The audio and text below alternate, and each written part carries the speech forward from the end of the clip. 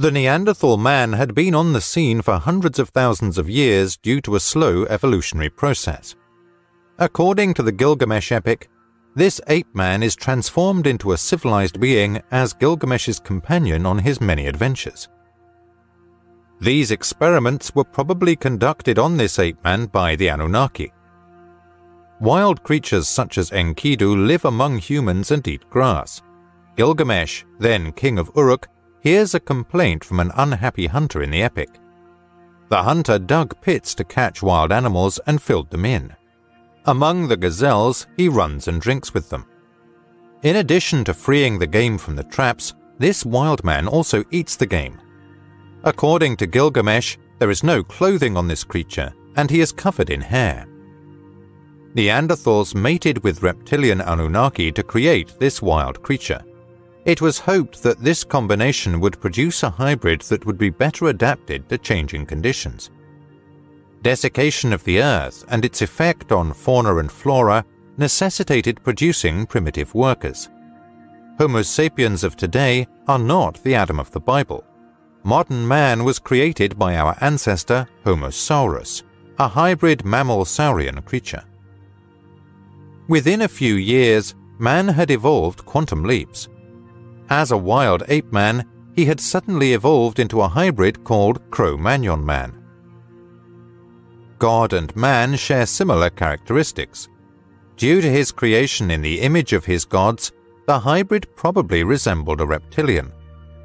God created Adam in both his image or selim and likeness or dmut of his creator, as stated in Genesis 2. Then God said he would make man in his image after my likeness. Many admonitions in the Bible and Sumerian literature have roots in this likeness or lack thereof. After intermarrying with his species, man developed a more mammal-like appearance and became less reptilian. Genes from mammals dominated. Humans became more human as a result of the reptilian genes. Humanity deviated from the basic pattern of reptilian life or godliness through original sin. It explains how man became sinful and fell out of grace. Furthermore, it explains why man was prohibited from making likenesses of his gods. In some scriptures, it is said that some biological experiments went awry on Earth. The Anunnaki or Nephilim infused saurian blood into existing apes through biological manipulation.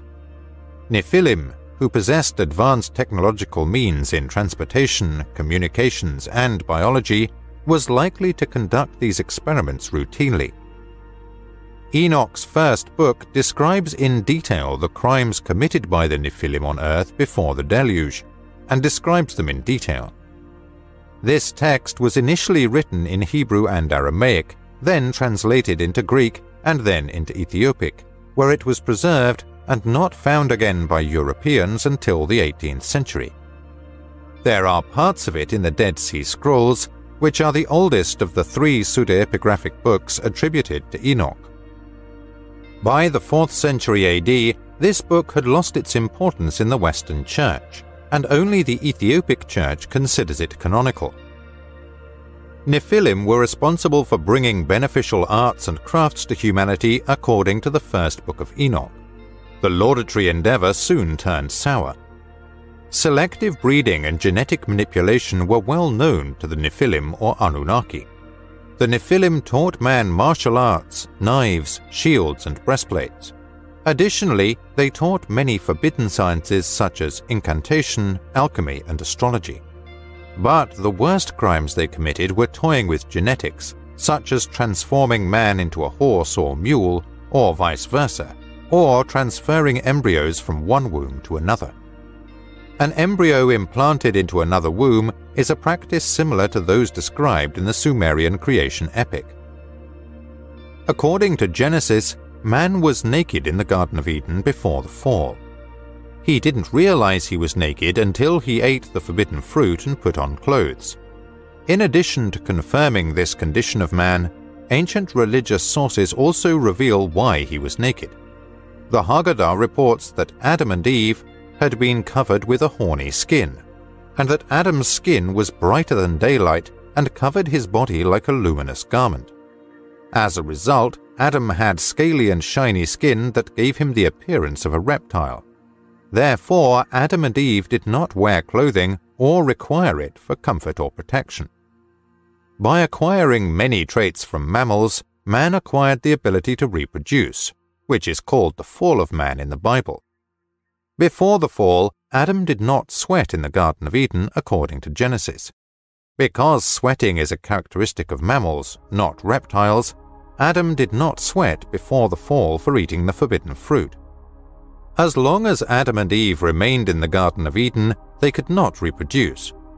According to the Sumerian tablets, they were mule-like and could not reproduce their own kind. Live birth is Eve's punishment, and she must suffer its pains like a mammal. The final genetic change was made by Enki. As a result, there was much dissension among the gods, and the issue festered between Enlil and Enki for years to come. Humanity remembers Enki as creator, defender, and benefactor.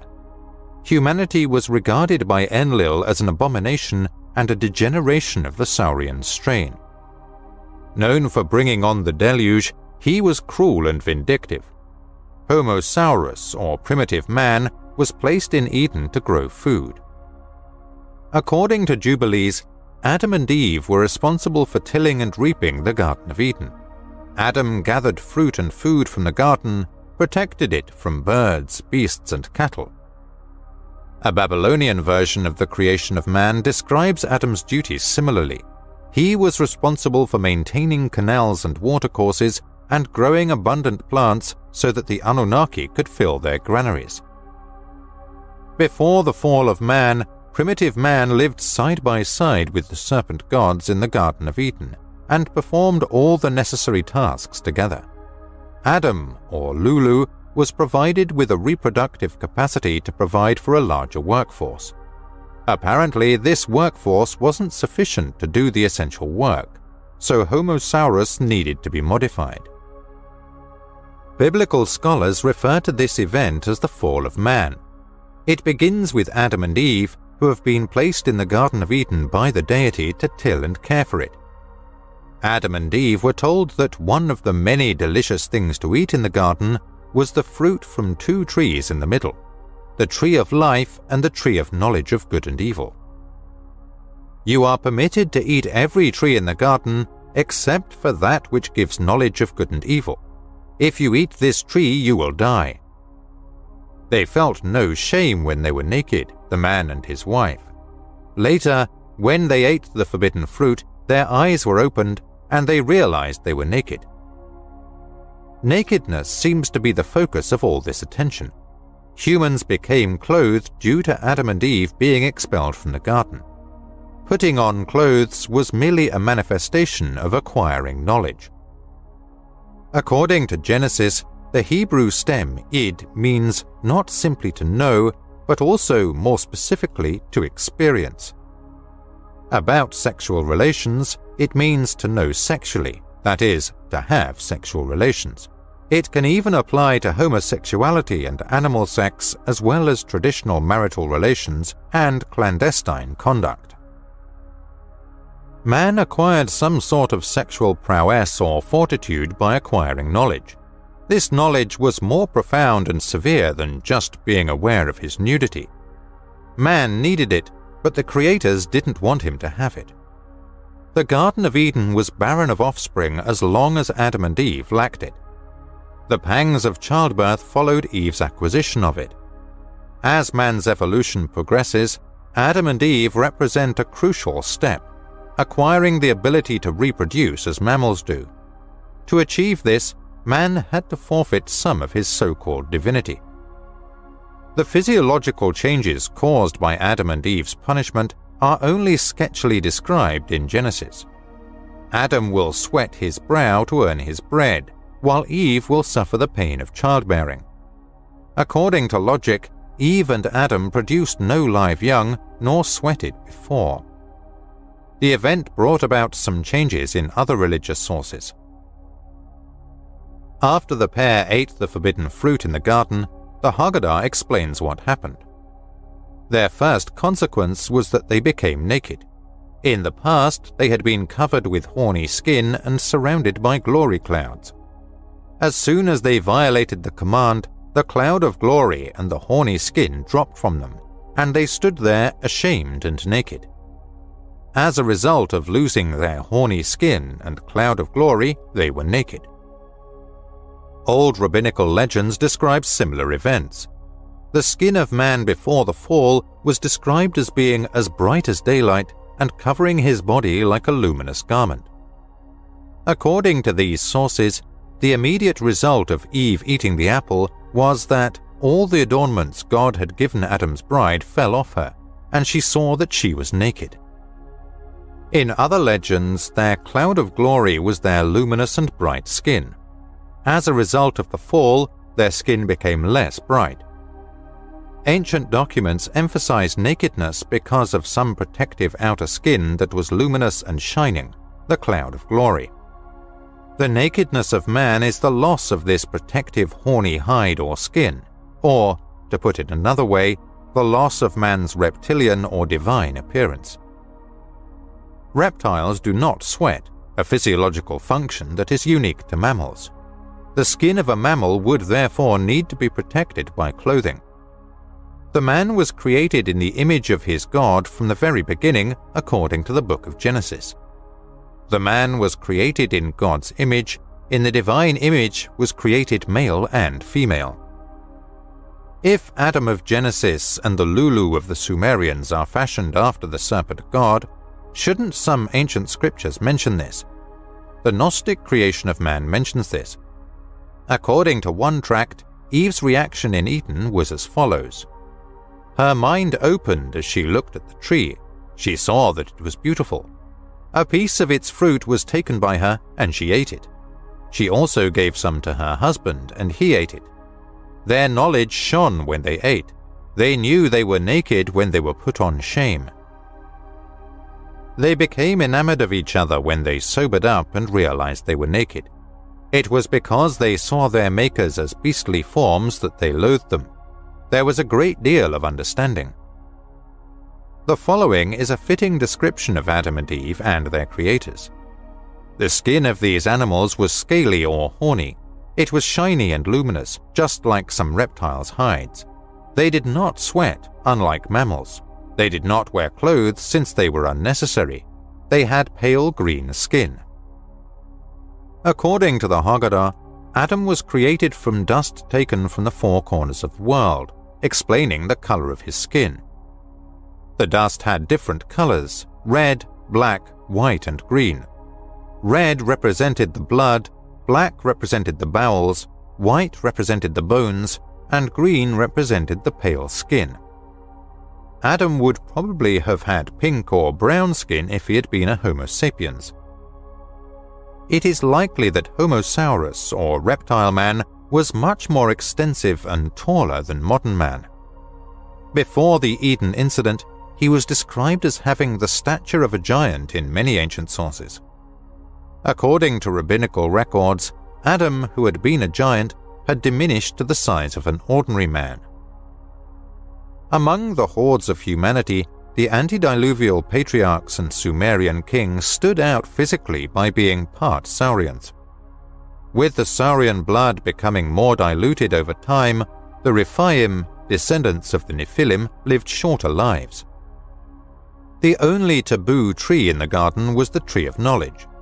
Even though it was not forbidden to him, man had access to the tree of life or immortality. The biblical deity was concerned that he might become immortal if he drank from the tree of life. His expulsion from Eden was caused by God's punishment for his sin. What if he could also take from the tree of life and eat? To guard the path to the tree of life, he stationed the cherubim and the fiery sword east of the Garden of Eden. A man could not turn back, according to the scriptures. After obtaining knowledge, he could begin the mammal race known as Homo sapiens. This, however, came at the cost of long life or immortality. It is evident from the book of Genesis that these two concepts were mutually exclusive. Seeing that man now required clothing to protect himself from the elements, a sympathetic deity made shirts of skins for the man and his wife and clothed them. According to the Haggadah, this benevolent god probably had another reason. The clothing was made of skins shed by serpents.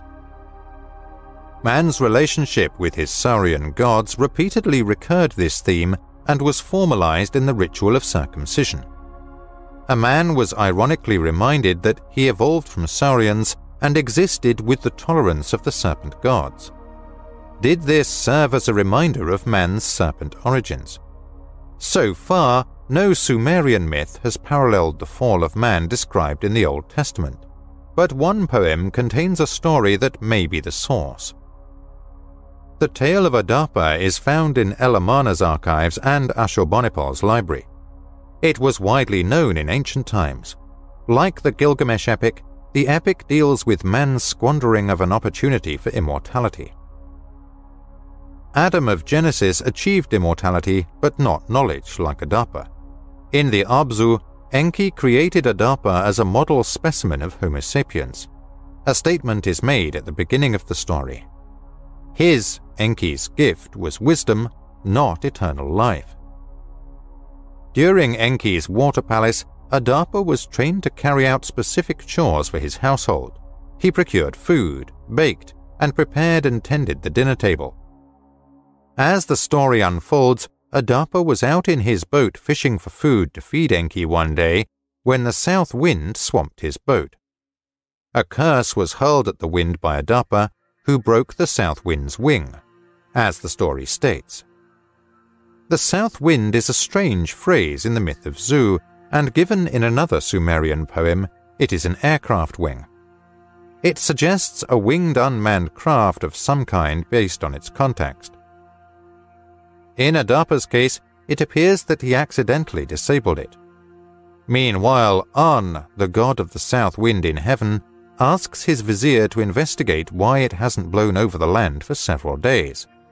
An was furious when Adapa reported that a mere mortal had disabled the south wind and summoned him to his spaceship to explain himself.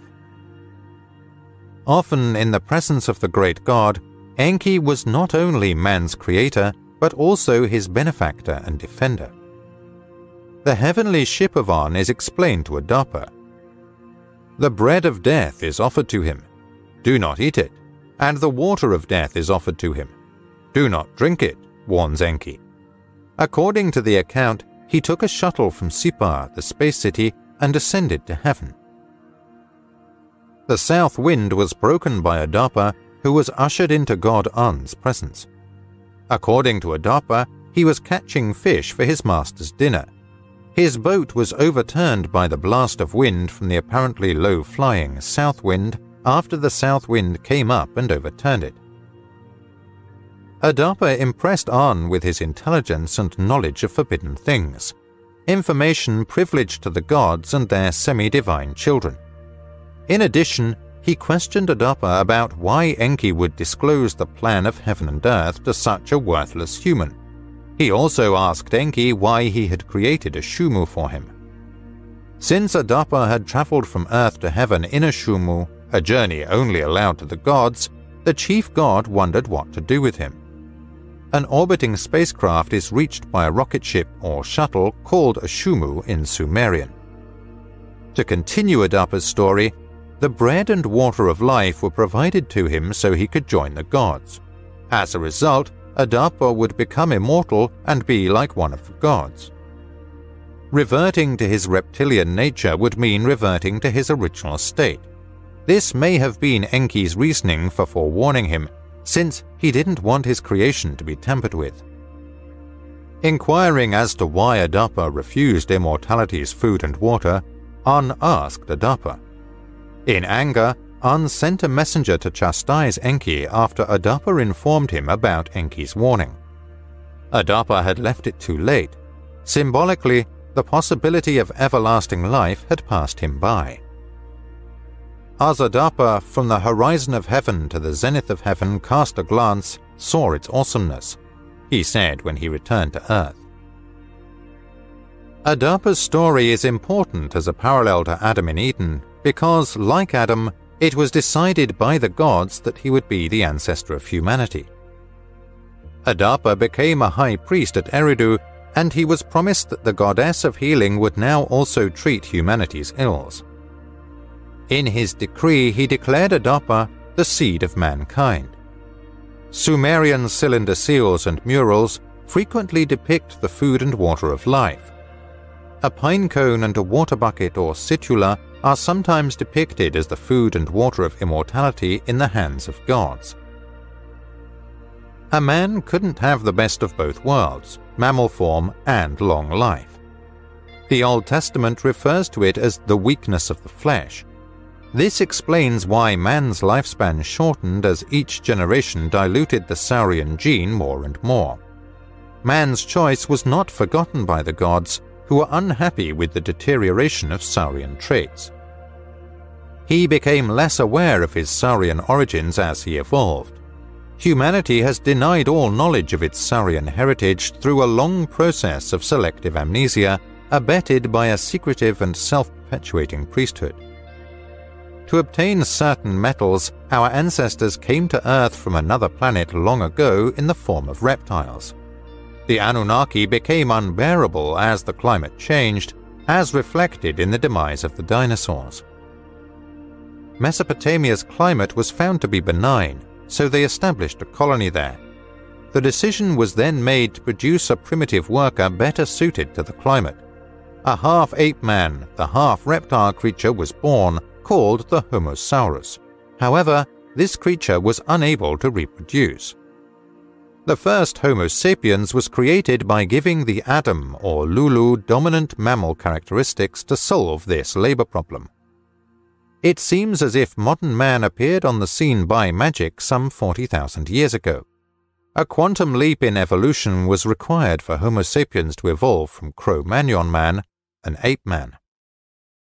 Over the past 100 years, evolutionists have been baffled by the missing link question. Does the so-called missing link have a chance of never being discovered? This missing link is likely to be found in the ruins of ancient Mesopotamia. There was also a serpent living in the Garden of Eden and Adam and Eve. A quality that rivals and surpasses Adam's is given to him.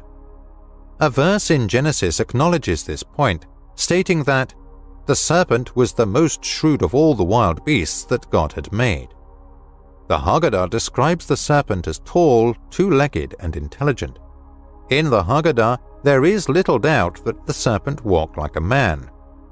God spoke to the serpent, "I have created you to be king over all animals."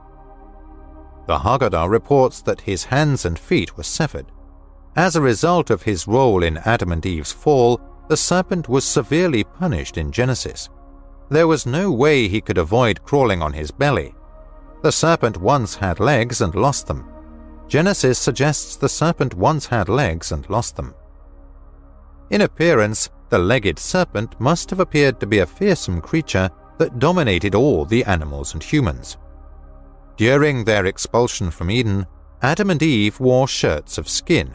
However, since Adam and Eve were vegetarians during this time, and man wasn't allowed to eat meat until after the deluge, the shirts of skin must have been their sloughed-off skin. This is confirmed by several ancient sources. The clothes worn by Adam and Eve were not only made of reptile skin, but also protected them from predators, according to ancient Jewish legends. They were told that all creatures on earth would fear them when they wore them. In addition to reminding Adam and Eve of their origin and serving as a talisman to protect them from wild creatures, serpent skins symbolize the ruling race. Nahash, which means he who solves secrets in Hebrew, is the name given to the creature who tempted Eve. The serpent was viewed as evil during the early Christian period, a relatively recent concept. Scripture often associates the serpent with divine knowledge, healing, and immortality. Translations of the word serpent were complex, even in ancient Greek. Drakon, the Greek word used for serpents, giant reptiles, and other terrifying creatures, is found in the Septuagint, the early Greek translation of the Old Testament. As a result, the term drakon came to refer to a giant winged-legged serpent in Western literature and culture as a dragon. Many mythological creatures, such as dragons, are distorted forms of serpent gods. It is a semantic problem created by man's aversion to linking his ancestry to a saurian god. The serpent's reputation as evil and repulsive has been shaped by two streams of understanding. A master-slave relationship is the first. These spacemen intermarried and lived among mankind as a barbarous and cannibalistic race. As a result of the Nephilim's descent in the days before the deluge, the memory of this reptilian domination was further exacerbated. The man performed all menial and distasteful tasks instead of the Anunnaki. As the deluge approached, man had despised and even persecuted these saurian offspring. Ancient sources strongly suggested that anyone showing signs of serpent god ancestry was hunted down and destroyed. Enki and Enlil's enmity was the second major contributing factor to their conception of evil. Enlil assigned the Middle East lands to his sons after the deluge, while Enki assigned Egyptian and Indus Valley lands to his sons. Marduk, Enki's eldest son, seized control of Babylon and inherited the title 50 after returning to the Middle East. Serpents are credited with divine knowledge, healing, and immortality. Enki is the creator and benefactor of mankind. In this way, the biblical fall of man is a confrontation between Enlil, the Old Testament Elohim, and Enki, the usurper serpent god. In the tale of Adapa, Enki prevented An, who became Enlil as the senior god, from tampering with his creation. Patriarch Enoch was to be given immortality and godhood in the third book of Enoch, echoing this dissension. Older order angels protested that God was divulging divine secrets to man. They reminded him, "Didn't the primeval ones advise you not to create men? Mankind born of woman, blemished, unclean, defiled by blood and impure flux, men who sweat putrid drops," are the words of the minor gods or angels who scorn man in the third book of Enoch. Conservative and older gods regarded man as an inferior animal since he was sweaty and dirty. As the Old Testament emphasizes this displeasure of the angels towards their sweaty and hairy cousins, this dislike is masked with the weakness of the flesh imagery. They preferred the sleek, lustrous, and gleaming bodies of reptiles, and mammal characteristics repulsed them. The development of physical hatred toward these creatures is difficult to explain. It is hard to deny the beauty and elegance of the reptile form from an objective perspective. It is best left to psychoanalysts to deal with revulsion. However, we may dislike reptiles due to the lingering memories of our barbarous treatment from our reptilian ancestors. The ancient legends portray man as consistently gaining knowledge but losing immortality along the way. It appears that the two are at odds. Gilgamesh spent a lot of time trying to achieve immortality in his adventures. The tree of life's fruit is forbidden to Adam, but he gains knowledge. Adapa too is denied immortality by Enki as he is given knowledge. Adapa cannot go to the heavens to ask for immortality. Then he is refused it by his grandfather Utnapishtim.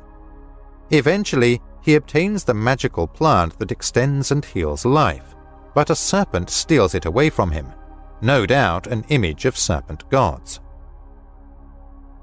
In world mythology, a serpent symbolizes long life, cure, regeneration, and immortality. There has always been an association between serpents and healing. In the Mayan Chilambalam, for example, it is said that the Chanes, who came across the water with their leader Itzamna, were the first inhabitants of Yucatan. He was known as the Serpent of the East. When the tribes were expelled from Egypt, the brazen serpent or seraph, raised on a pole and used to cure their ailments, was illustrated as a healer in the Old Testament. It is rare for ancient sources to mention the duality of knowledge and immortality as represented by the two trees in Eden.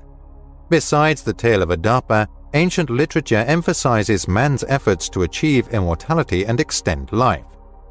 Middle Eastern cultures often depicted the symbolic tree of life and magical food and drink in their artwork.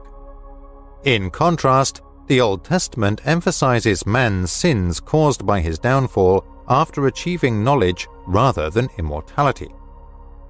There is an exception in the life of Adam and Eve, a pseudepigraphic document detailing Adam and Eve's lives after they left Eden.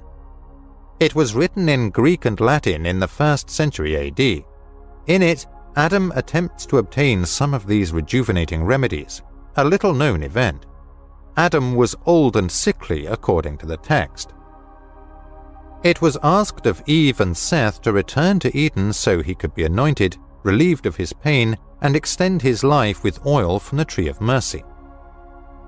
At the gates of Eden, the angel Michael rejects Seth's plea by arguing that the magic elixir is not for men. Literature and mythology have long explored regeneration as a form of immortality. It is a sub-theme in the Gilgamesh epic where, after telling his grandson that the gods had refused him immortality, Utnapishtim has compassion for his grandson. To avoid leaving him empty-handed, he finds out about a magical plant that restores youth and vitality. Following his grandfather's instructions, Gilgamesh obtains this magical plant on his return home. He takes it back to Uruk and shares it with his friends instead of partaking it immediately, which is somewhat unwise. Gilgamesh makes a mistake by stopping by a pool of water to bathe, and the plant is stolen. Gilgamesh took a much-needed bath to remove the grime from his long journey. The magic plant is left unattended on shore by him. During his bath, a snake, or seru, smelling the plant's fragrance, came up through the water and took it away. As the serpent left, it shed its skin. The serpent can extend its life through regenerative abilities by shedding its skin periodically. Science has yet to provide humanity with the panacea for long life and vitality. Humans and higher mammals are not capable of regeneration as a natural process, capable only of regenerating hair, skin, nails, liver, and a few other tissues. It is more pronounced in lower animals such as salamanders and lizards, which can replace their tails, lobsters and crabs, which can grow new limbs, and flatworms, which can reproduce several times if cut into pieces. Literature often contains references to regeneration despite the gods' prohibition throughout history. Upon stealing the magical plant of Gilgamesh, the snake sheds its skin immediately, demonstrating a form of immortality. Through the rite of circumcision, the shedding of skin has entered the theology of the Hebrews and Christians. He is told to circumcise the flesh of his foreskin as part of the covenant between him and his God, which was reinforced by being repeated many more times to his descendants. Man can also be saved by ritually sacrificing part of himself in the same way that the serpent obtains long life by sacrificing and leaving a part of himself. Ancient literature records only 2 individuals who achieved true immortality and joined the gods. A few people were granted immortality, including Utnapishtim. There is no doubt that the gods granted it with great care. After the deluge, a ritual was performed on Utnapishtim. He was sent to live at the source of the 2 rivers where Shamash rises, in Dilmun. Noah was not immortal like his counterpart. There were many more jealous and uncompromising gods in the Old Testament. The patriarch who achieved this distinction before the deluge was one of the patriarchs. According to Genesis, Enoch walked with God. Then he vanished because God took him. Although the Bible omits some details, the 3 apocalyptic books of Enoch provide the complete story. In addition to being immortal, Enoch was also deified so that he became second in power to the chief deity. Due to this unusual metamorphosis, an objective magistrate was provided who presided over the trial of the Nephilim who had been accused of all kinds of crimes on earth.